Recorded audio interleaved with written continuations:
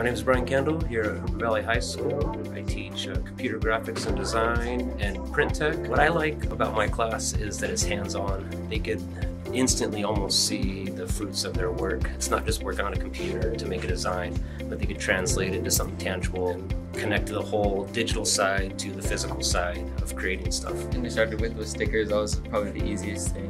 Then we moved over to screen printing. That was a bit more complicated. And then we went to embroidery. And then that one's hard because you have to like save all these different things. But it's cool. It's cool to see the outcome. This fun part is like honestly bringing your creativity to it. Like you can do the craziest thing like you want to do, and like you can see that like come reality.